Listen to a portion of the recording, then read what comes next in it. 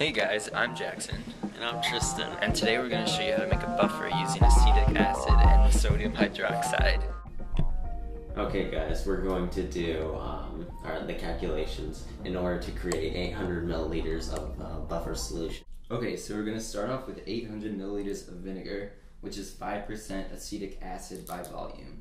So we're going to multiply 0.05 by 800 milliliters, which gives us 40 milliliters. So we know that there are going to be 40 milliliters of acetic acid in the vinegar. Now the density of acetic acid is 1.05 grams per milliliter, and we calculate that there are 42 grams of acetic acid in vinegar. Now to find out how much sodium hydroxide we're going to need to make this solution, we have to figure out first how many moles of acetic acid we've got. So the molar mass of acetic acid is going to be 60 grams per mole, and we're going to calculate that we have 0.7 moles of acetic acid. So we take the moles of our acid that we have currently and we divide it by 2 to get 0.035 moles, and that's how much conjugate base we want to have for the buffer solution. So we need a molar mass of NaOH, 40 grams per mole.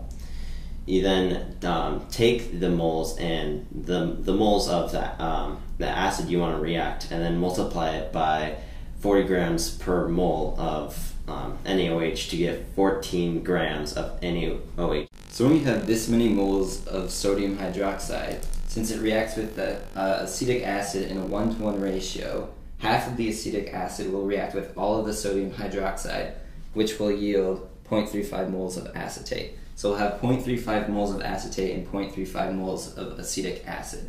Now, according to the Henderson-Hasselbalch equation, when they're equal, that'll just give us the pH equals the pKa. The pKa of acetic acid is about 4.75.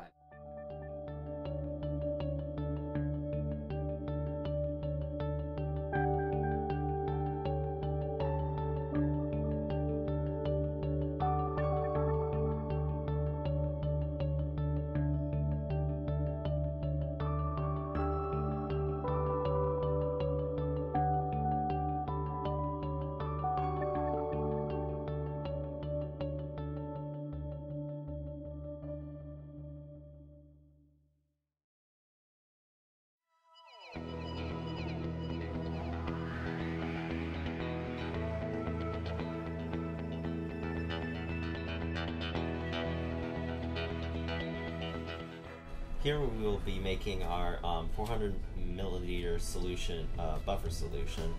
We have our vinegar, which contains the acetic acid we'll need.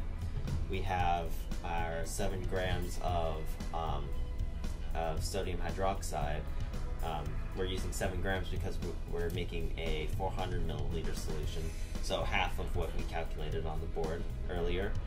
And we have our magnetic stirrer and our pH meter to make sure that we get to a pH of 4.75. Okay, so we're going to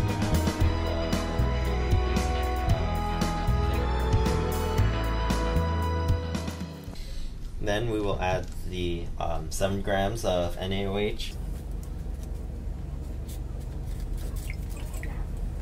Okay, so here we've got our buffer solution of acetic acid and the acetate ion, and our pH is around 5, so that's a little high, but pH meters aren't always perfect and we don't know the exact concentration of this vinegar, so there's bound to be a little bit of error. So now what we're going to do is add some of this 1 molar hydrochloric acid, 100 milliliters, and see how it changes the pH of this solution, and compare that to how it changes. Okay, so here I've got my 100 milliliter graduated cylinder, safety glasses, and some of this 1 molar hydrochloric acid. Now Jackson is going to measure out 100 milliliters of hydrochloric acid and then add it to the buffer solution to see the pH change.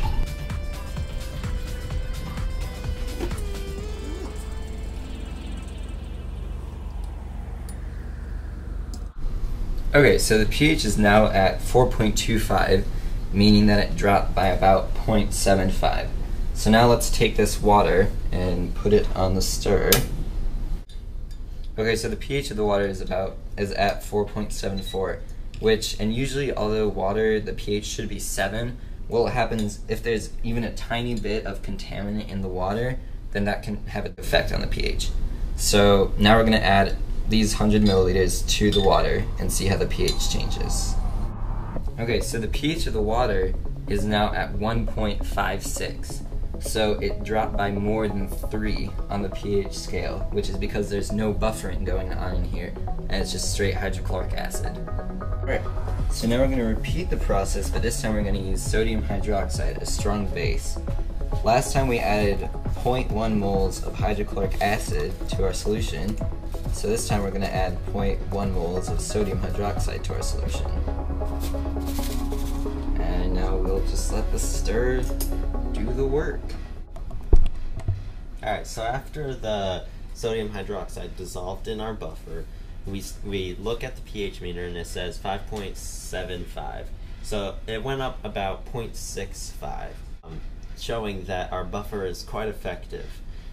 The pH of the water is at about 3.94, and now Tristan is going to add the sodium hydroxide so we see what happens to it, or to the pH of the water.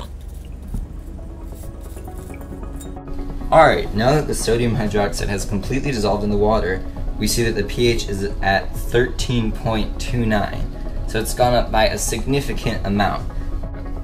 So now you can see the difference between a buffer solution and a non-buffered solution.